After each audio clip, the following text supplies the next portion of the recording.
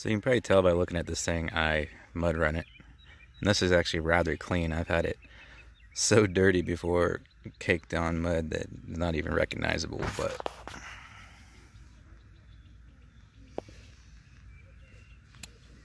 there's a couple problems I've found in doing so. Traxxas advertises these as, you know, waterproof and such, and you can run them through the mud and the water. But if you do it as much as I do, you're probably going to go through a couple of the motors. Now this is just a brushed motor, so I don't know if the brushless are sealed better. But you can see around that shaft, for example, there is clearance for mud and water to get in there, and that little shaft spins. And then similar inside of there also, and then you got all your brushes and whatnot. But this is my second motor, and I'm about to replace it, so I'll be on my third. And they always go when I mud run because they start squawking and squealing and locking up because they get mud and crap in it. Rinsing them out and spraying it with some WD-40 and helps a little bit, but it usually comes back once it starts. I can't completely get rid of it. So that's one thing you're probably going to run into running it through a lot of water or a lot of mud, is you will go through these Titan motors. Like I said, I can't speak for the Vinylines or the brushless, but this will be the second one now I have to replace. But it's not a big deal. Tip if you're going to have to replace them. I get mine on eBay. They pull them out of brand new vehicles and they're not even ran because they're doing engine swaps and such on brand new vehicles. So I get them on eBay for like 18, 19 bucks with free shipping. So that's not a big deal to me to mud run and do everything I want, run it through creeks and all that. If I occasionally have to replace, you know, an $18 motor, it's not that big a deal.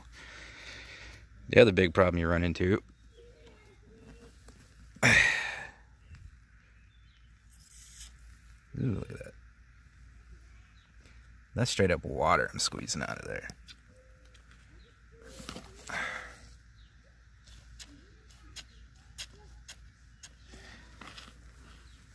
I have not ran this thing.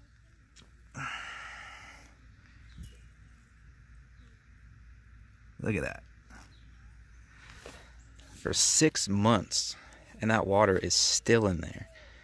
Get water and mud through those little holes. Now they have holes because it's really not a big deal if you have a brushed motor, but they have the holes in there because when you go real fast, the tires expand and contract, and basically the heat and pressure will build up inside, and they'll swell. Those holes are designed to let that air pressure in and out. But if you're running a brushed motor, it doesn't have enough power to really worry about that. I just bought a second set, and what you want to do is put some JB Weld or super glue or something over those holes so that no water and mud and shit can get in there, because that makes this tire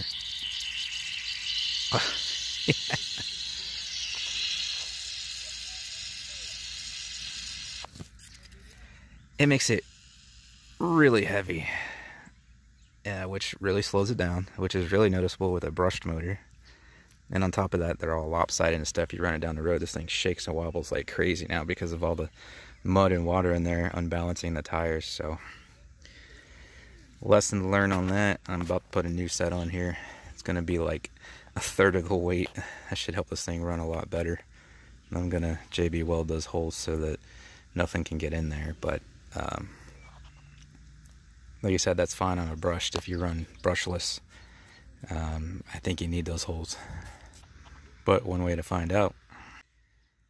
Also, it's going to be a lot harder on your steering servo with the front tires weighing 2 or 3 times as much as they should because they're full of water and mud. So you're going to burn out servos also.